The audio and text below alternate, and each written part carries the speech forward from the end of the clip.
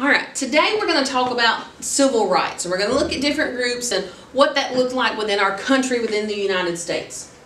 So starting out, what are our civil rights? These are the things that our government protects, they put into place to guarantee that we have equal treatment, that we're not going to be discriminated against, and that we have things as individuals that are protected by our government and put into place so that we all have equal rights within our country.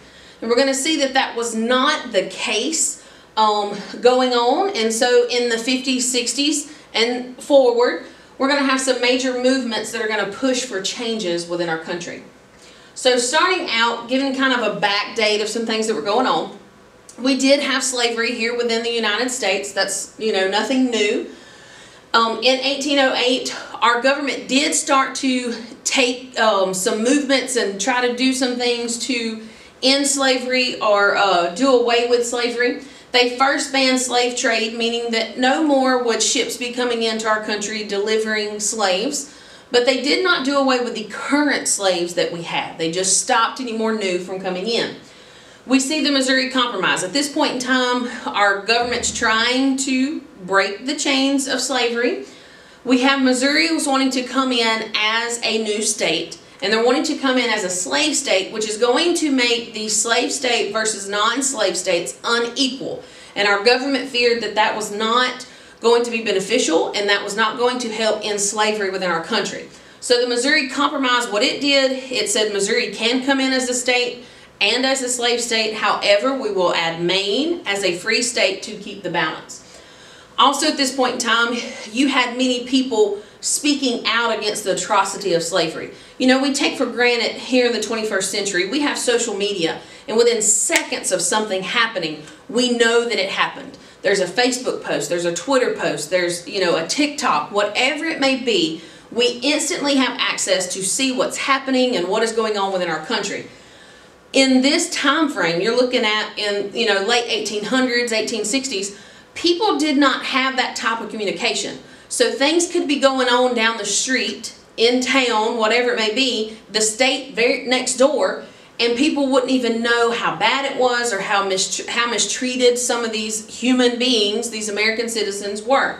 So people like William Lloyd Garrison were using their capabilities to get the word out. He had a newspaper called The Liberator, and he would use this newspaper to share the horrible stories of slavery and how slaves were being mistreated, and how not, us in our time frame, yes, we realize that slavery is horrible, and to have a human as your property, that is just unthinkable, and it is horrible atrocity that never should have happened within our country.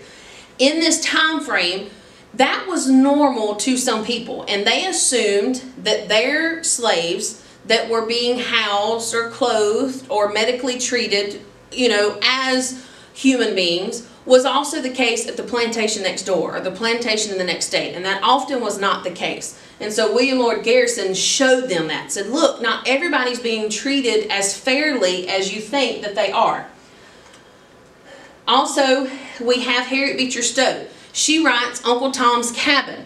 Once again, a way of showing people how slaves are being mistreated, how this is inhumane, how this is not fair, how it is not equal, and that no American citizen should be treated this way.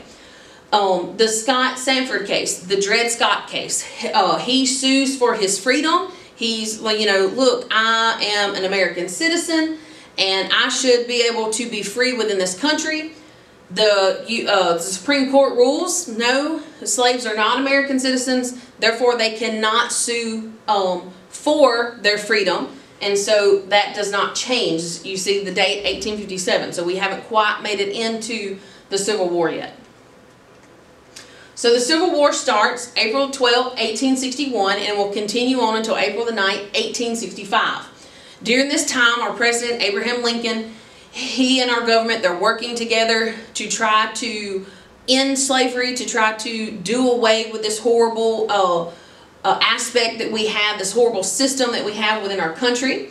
He issues one of his orders in 1863, the Emancipation Proclamation, that does away with slavery. Where the issue came into play, at this point in time, a lot of our states, our southern states specifically, they had seceded from the Union. They had withdrawn. So they were no longer, in their minds, a part of our federal government.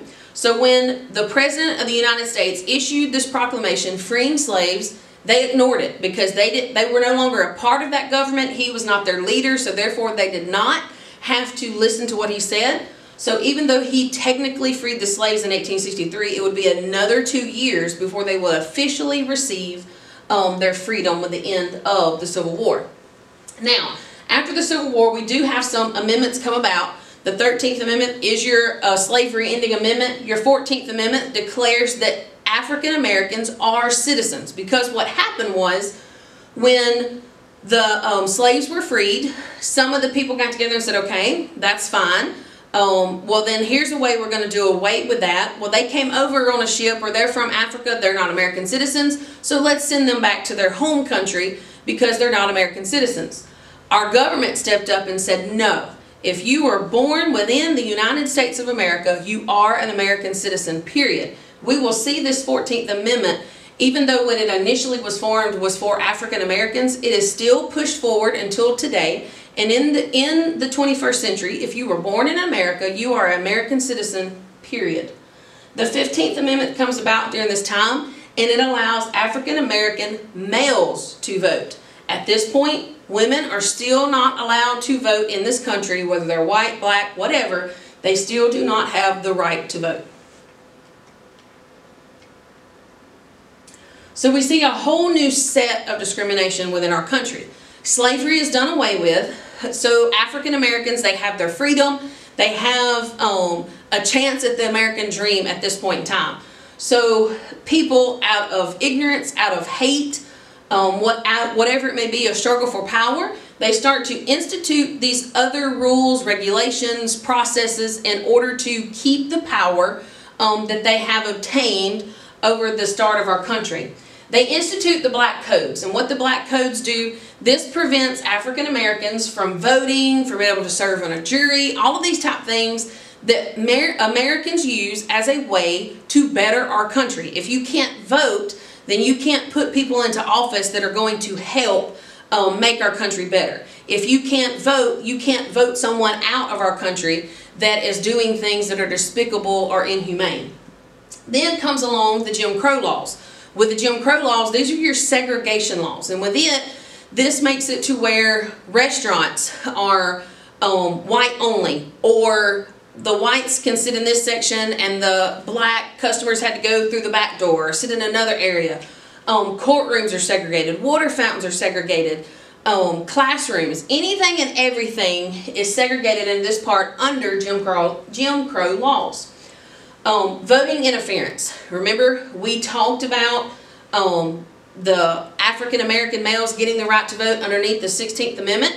So then, what some of our powerful white leaders did, they instituted things like poll tax literacy test. And what that does, one, that not only affected your African Americans, but this affects your poor white farmers, your sharecroppers, those that, remember we talked about in the previous presentation, that people who were farmers oftentimes had to work in the field. They didn't have time to get an education because they had to help their parents feed their family, so they didn't know how to read, or they were struggling from paycheck to pay their bills, so they didn't have extra money to pay to vote. The literacy test, not only, and you can Google these, it's interesting, just for, on your own time, Google literacy test examples, and it is amazing. It's not just, read the sentence, the cat ran up the hill, or the dog barked at the cat. No, oftentimes, they were silly, made-up sentences that even someone who was literate, even college educated, couldn't pass it because the question was set up to purposely cause the person to fail. So it was one way to ensure that these people with newfound rights were not going to get a right to vote, so that things that had been set up in our country were going to continue to maintain. So we have Plessy versus Ferguson. We're talking about the Jim Crow laws. So Homer Plessy decides that he doesn't want to get into the black train car. He wants to sit where he wants to sit. And so he sues for his right. He goes to the Supreme Court. The Supreme Court rules that one, segregation is a state's issue, that state has the right to decide that if they want to be segregated, and two, it instituted the separate but equal, that segregation was okay, that separate facilities was okay, but that those facilities were to be equal. We know that in this case, and continuing on with schools and other facilities, the equal part was often not there. Schools, black schools were often not funded as well as your white schools. They didn't have access to as many desks or textbooks or whatever it may be. Things were separate, but definitely were not equal. So we start to see people get together and bring about change. It takes people standing up. We talked about Harriet Beecher Stowe and William Lloyd Garrison, different ones speaking out, trying to make things better. The NAACP is formed in 1909. W.E. Du Bois, Ida B. Wells, different ones, they gather together to create an organization that is going to fight for the advancement of colored people, African Americans, making sure they are being treated fairly and equally within our country. The first step of making some change within our country legally on the grounds of segregation was the Sweet versus Painter case, which occurred in Texas. And after it was over and after it goes through, our government said that higher level, basically your colleges, they were going to be integrated. So this was our very first step of integrating public schools, which leads to Brown v. Board of Education. And with Brown v. Board of Education, after a long process, and actually two Brown v. Board of Educations, public schools are integrated, and it wasn't an overnight process, it took years. Ruby Bridges, a little 6-year-old child trying to integrate in Louisiana, had horrible things said to her, and her family was attacked, and she had to be taken to school by National Guard just simply because she was a little black child wanting to attend an all-white school. So definitely, you know, on your own time, you can look up different cases of Board of Education, of the Brown v. Board of Education. Ruby Bridges is a really good story, and Disney made a fantastic movie about her that shows what she experienced as a child and some of the negative side of it, that she was being treated and how her family was. So other people pushing for equality. So the Civil Rights Movement officially kicks off. Rosa Parks, she refuses to give up her seat. She's worked all day. She's tired. She's, you know, a very famous seamstress, and she doesn't want to get up and move because they've decided they need a larger white-only section on the bus. And so when she refuses to be moved to the back of the bus, she's arrested and things like that. It gets people's attention because she's highly respected and loved. It leads to the Montgomery bus boycott that happened for well over a year. So Martin Luther King Jr., we see him. He is the leader of the Civil Rights Movement. Key figure, Baptist preacher, you know, preaching nonviolence, like, look, we need to let our voice be heard. We need to make a difference, but we don't need to lower ourselves to the level of the people who are harming us. We need to stay up here while we push for equal rights, while we try to make this country better.